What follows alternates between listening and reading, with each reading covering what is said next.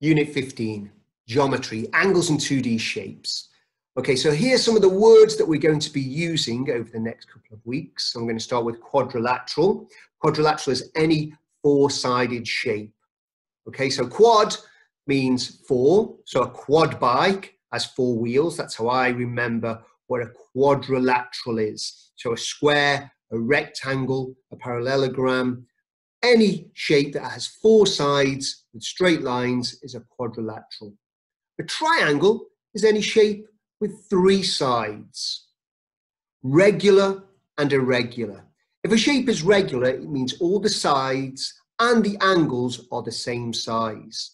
So if it's irregular, it means all the angles and all the sides are not the same size.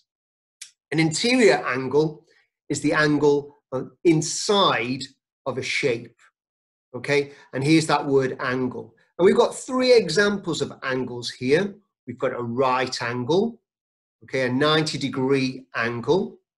We've got an acute angle. An acute angle is less than 90 degrees, so it is smaller than a right angle.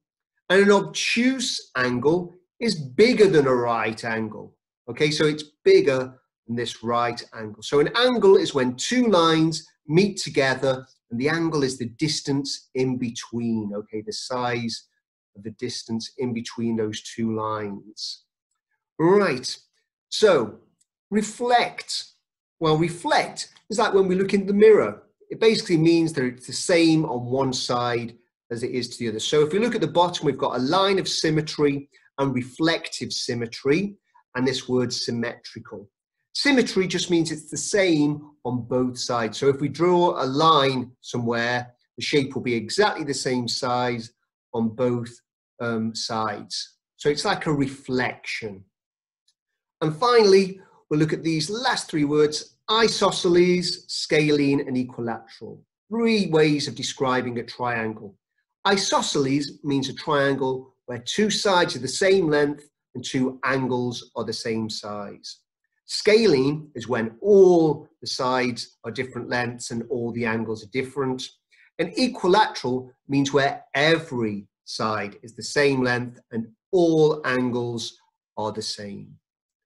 Up here it says quarter turns and half turns. So remember when we did our work on time, a quarter is when we go around to around 3 o'clock.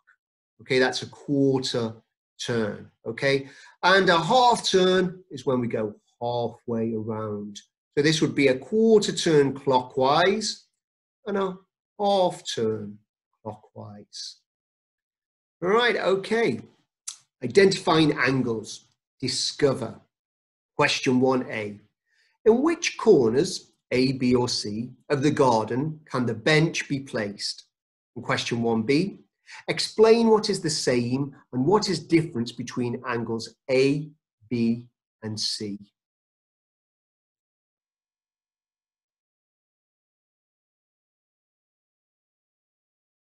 Okay, let's share our answers. Now, if we move this bench around, angle A is the same size as the angle of the corners of the bench. So it will fit neatly in here because the bench has got right angles and this hedge has got a right angled corner. And we can tell it's a right angle because the line that we draw for angles is usually an arc or part of a circle. It's curved and round. But whenever we see it drawn as a little square, it means we have a right angle. So we know that this bench will fit nicely in this corner. Angle B is larger than the angle of the corners of the bench, so it can be placed here as an obtuse angle. That means it's bigger than 90 degrees. So the bench will fit in there and you'll have a little space on this side. Angle C is smaller than the angle of the corners of the bench, so it cannot be placed there. We can't force the bench into that corner. There's not enough space.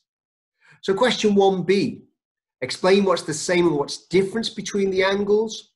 All of the angles measure the turn between two walls of a garden.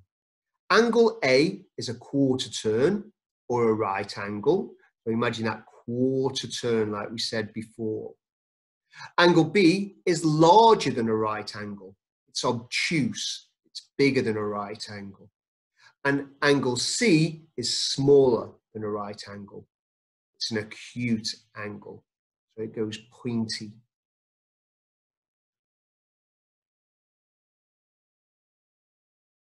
Think together. Question 1. Which corners will the bench fit in? And question 2. Can the bench below fit into the corner? How and why?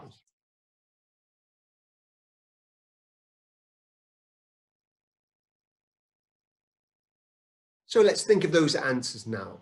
Now, if we want to get this bench, again, we've got 90-degree angles.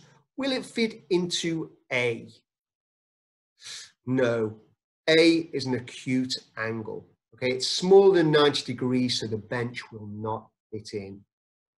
Now, can you remember what I said about this square line when it's not a circle or not an arc?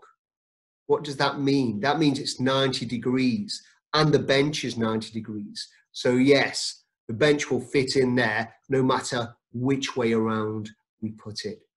And C, once again, we can see that square. So this is 90 degrees as well. All that's changed is the orientation of the hedges. So now they're pointing down diagonally, but it is still 90 degrees. So the bench will fit in nicely no matter which side you put it in. And finally, okay, we've got D here. Will it fit into the corner of this garden? Yes, it will. And again, no matter which way you put it, it will fit in because this is an obtuse angle. It's bigger than 90 degrees. So it just means that we have a little bit of space on the side. And question 2, can the bench below fit into the corner? How and why? Well, let's see if we move this down. No, that's not going to fit in. Look, it's going into the hedge. Okay, what about if we turn it on its side? Still the same. Yes, because this is an obtuse angle. It's bigger than 90 degrees. But if we look at the angles on the other side of the bench, they are acute angles. They're smaller than 90 degrees. So if we turn the bench around, yeah, suddenly it will fit into that corner, no matter which side we put it on.